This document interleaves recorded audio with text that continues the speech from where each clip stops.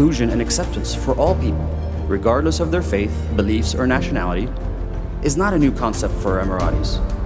It is ingrained in the DNA of our culture that we share with the United States. It is the value that our founder, Sheikh Zayed bin Sultan Al Nahyan, practiced, promoted, and genuinely believed in.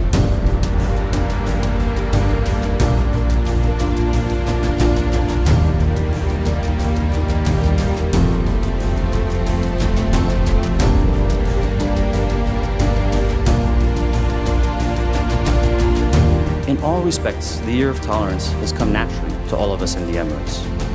It has allowed us and our country to show the world who we truly are.